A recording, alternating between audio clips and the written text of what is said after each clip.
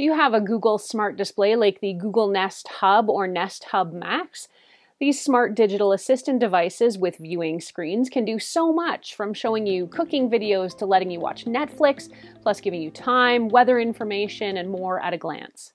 I'm Erin from techgadgetscanada.com, and you may have heard Google Nest Hubs can also be adjusted to show professional photos as a screensaver, or you can have your Nest Hub device show your own photos too, creating a customized family photo frame.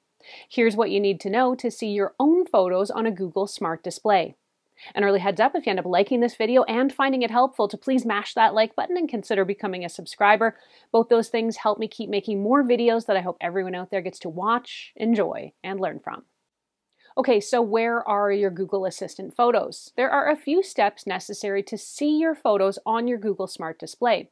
The first thing you need is a Google or a Gmail account. With a Gmail account or a Google account, you can upload photos to Google Photos, either automatically or as a backup from your photos, or manually by choosing your favorites. You can do it from pretty much any smartphone. It doesn't have to be an Android phone. iPhones will even work with this.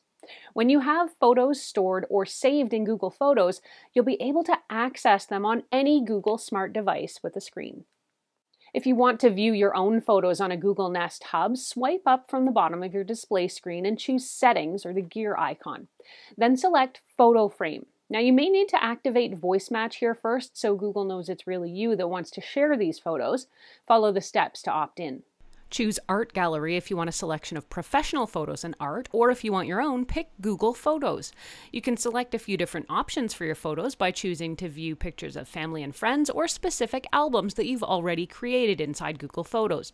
You can also select more than one album to play in rotation. If you've suddenly lost your ability to see photos on your Google Smart Display, a few things could be at play. You can try unplugging and plugging your device back in for the quickest, easiest, and most reliable fix. If perhaps your device might have had a firmware update and your settings were maybe somehow changed, you can follow the steps I shared earlier to reinstate your photo choice or your personal album. What about how to remove a photo from the Google Assistant display?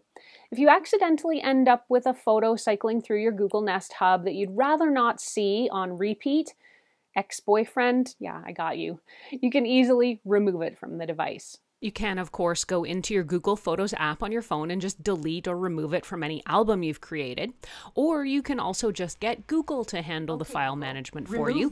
Simply say, "Okay, G, remove this photo," and following a confirmation step on the touch screen, it's gone.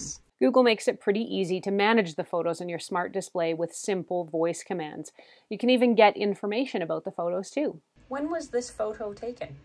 To do something with your photos or to get more information, just say, "Hey G," and then things like next photo, when was this taken, share this photo with your contact, or remove this photo. Share this photo with Roger. By the way, if you remove a photo, you will no longer see it on your smart display and it's going to be archived in Google Photos. Managing photos and creating a beautiful, meaningful display from your smart home hub is actually pretty easy. That's everything you need to know. To read these instructions or reference any of what I've talked about here, you can visit digitaltrends.com where I posted this topic. By the way, though, if you want more how-tos and gadget reviews, visit techgadgetscanada.com. Did this video help you? If so, please mash that like button and hit me with a sub. Both those things help me keep making more videos that I hope everyone out there can watch, enjoy, and learn from. Thanks so much for watching. I'm Erin. Until the next time, you can find me on either Twitter or Instagram. I'm at ErinLYYC. You can also always reach me through Facebook at facebook.com/techgadgetscanada.